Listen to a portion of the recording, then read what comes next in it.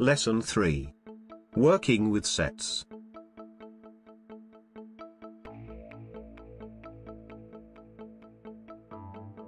We can create queries that are more interesting by adding sets of members to the column or row axis. A set must contain one or more members.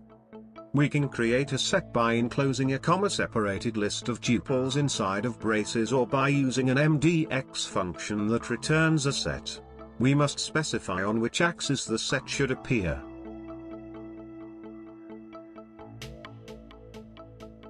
If we have more than one member, we need to explicitly create a set by enclosing the list of members in braces.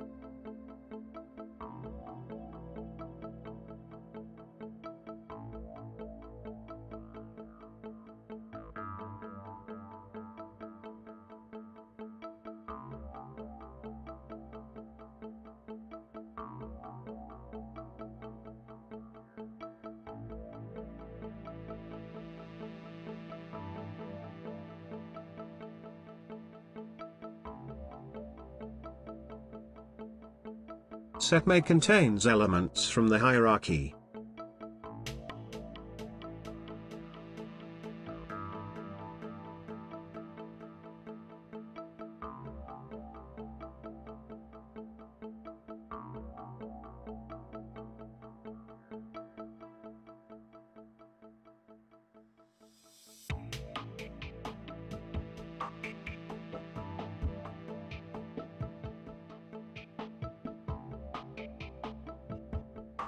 The children function returns the children for the supplied member.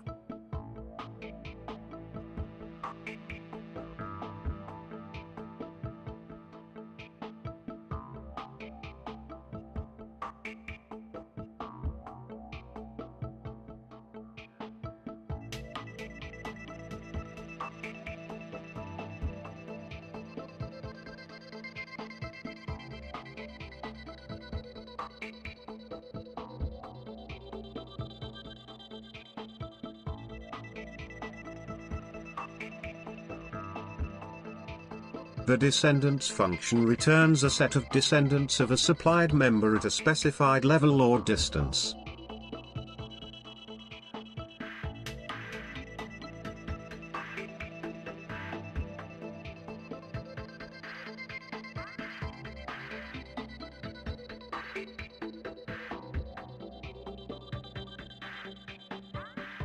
The level from which the descendants should be retrieved can be identified by reference.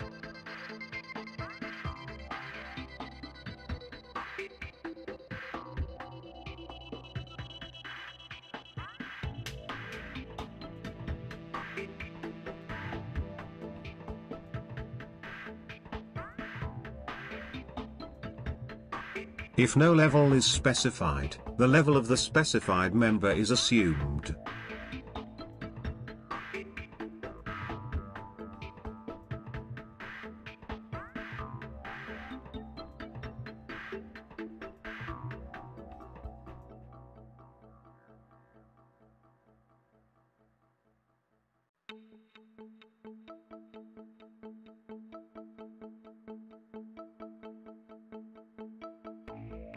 The level from which the descendants should be retrieved can be identified by distance from the specified member.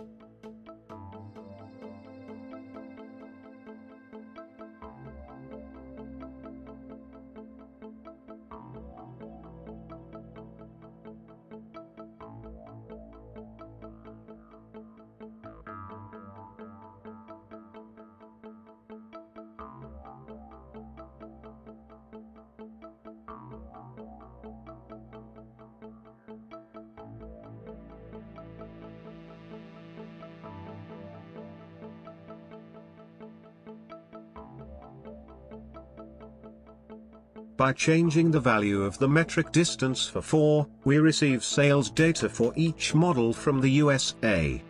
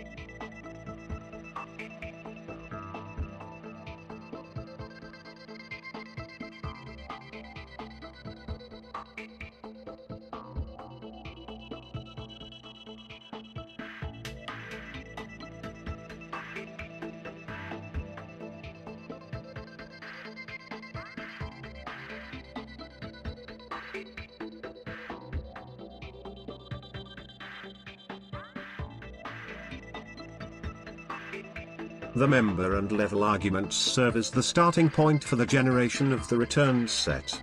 Flags determine the set returned. If no flag is specified, the descendant members of the identified level are returned. This is functionally equivalent to specifying the self flag.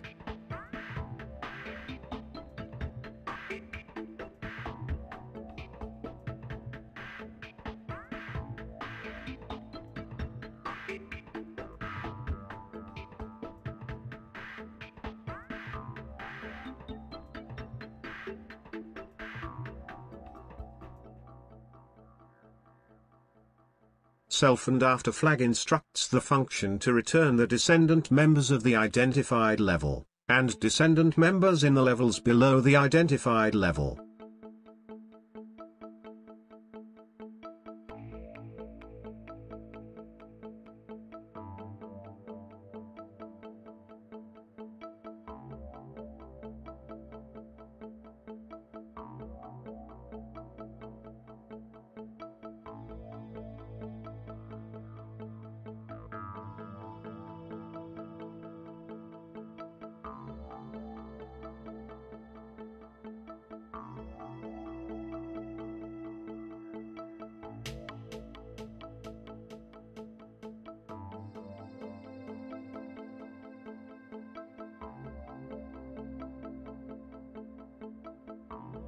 The add calculated members function can also be used in conjunction with sets.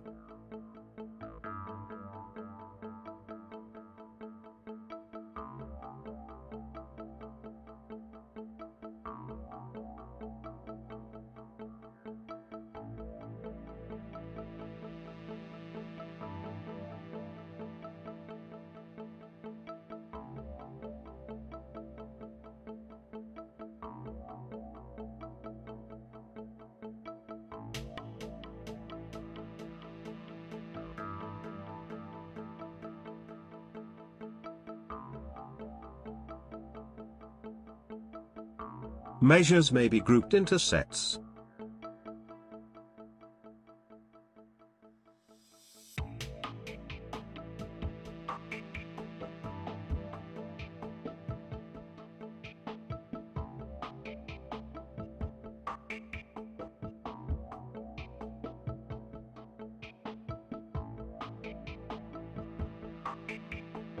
The definition of the set may refer to members of two different attributes.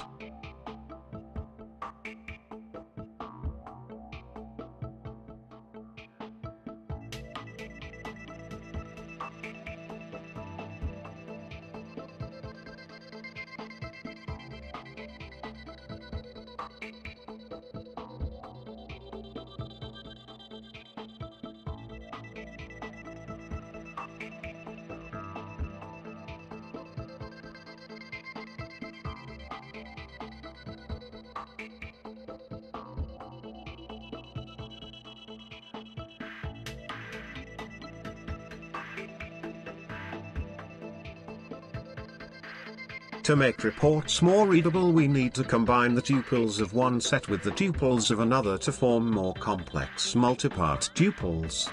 This is done using the cross-join function.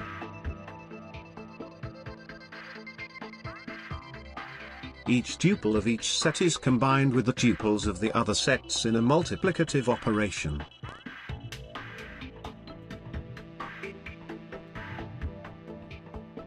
In the cross-join function we cannot use the same hierarchy twice.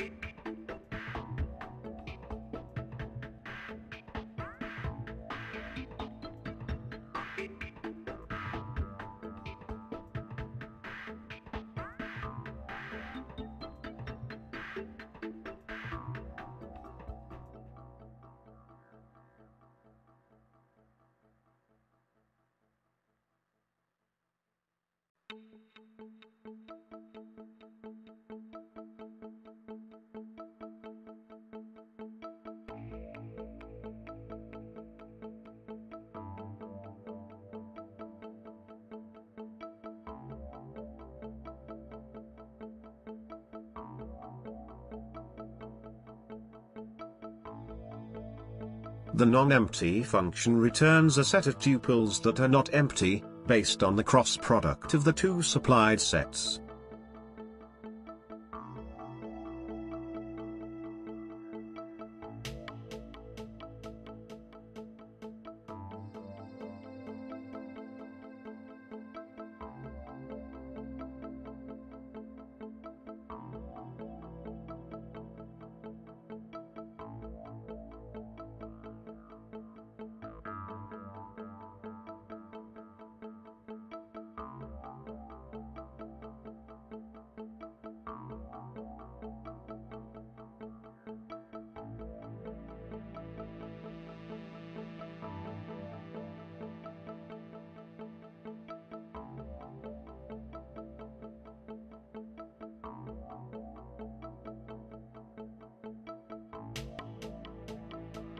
The filter function returns a set based on the supplied filter condition.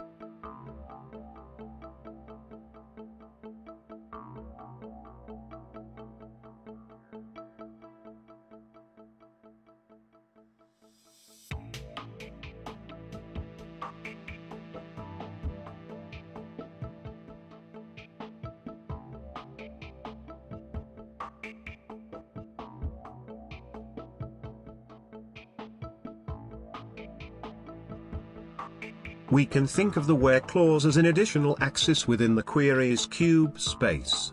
This axis, often referred to as the slicer axis, has one position occupied by the tuple assigned to the where clause. The member, or member combinations, at this one position influence every tuple in the query's cube space.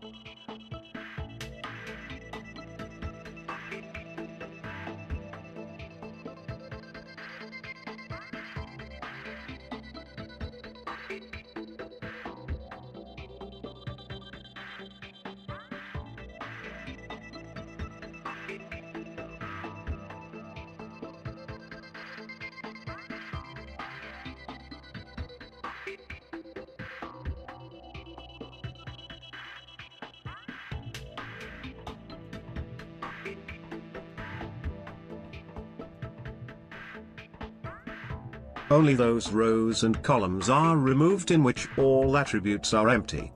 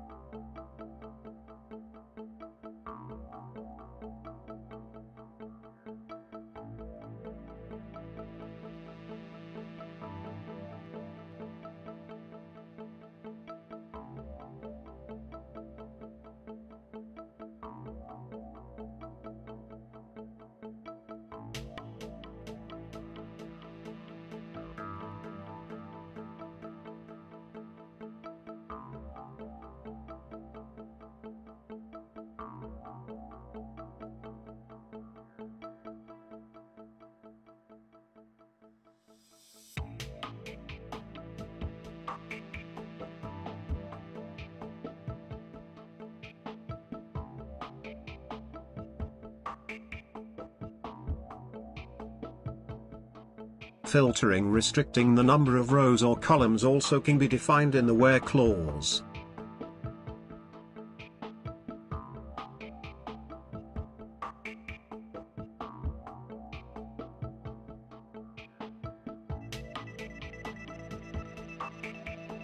We cannot use the same hierarchy twice, in select and where clauses. Dimension attributes can be used twice. This fact we can see in the example.